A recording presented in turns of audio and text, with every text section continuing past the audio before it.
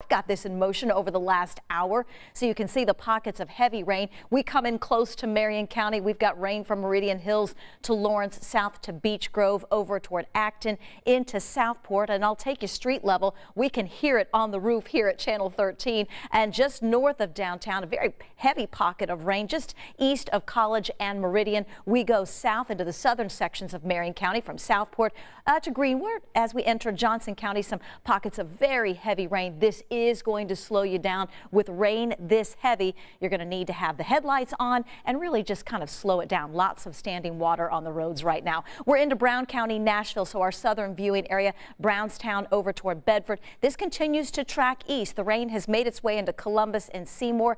North Vernon, Hope is headed your way next. Here's the heavy rain in Martinsville, in Mooresville, downtown Indianapolis, back through Danville. We go north and pick up the heavy rain along Interstate 65 from Whitestown and Zionsville all the way up through Lafayette. We still have rain falling heavy at times Monticello into Logansport. That is going to be the deal over the next couple of hours. Heavy rain will continue to fall. Expanding the view with live Doppler 13 radar, you can see the weather system that we're dealing with. This heavy rain will continue to move from west to east, and we're forecasting anywhere from a ½ inch to an inch, and it is much needed. This is Future Track 13. Between now and 9 o'clock, heavy rain bands will start to shift into the eastern half of the state. When you join us at 11, I'm still going to be tracking the rain with live Doppler 13 radar, although it will start to lighten up just a little bit overnight and early tomorrow. This is Wednesday at 6 a.m. There will still be some wet roads around for the morning drive, but nothing very heavy, and eventually the skies will start to clear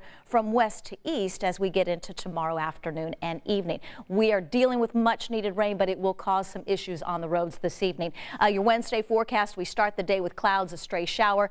We're only going to be in the 50s, 51 midday. We do start to clear out tomorrow afternoon, highs in the upper 50s after the soggy start, and then sunshine on Thursday, 58. So our weather pattern does cool down. We'll be in the low to mid 60s with another dry stretch Friday and the weekend.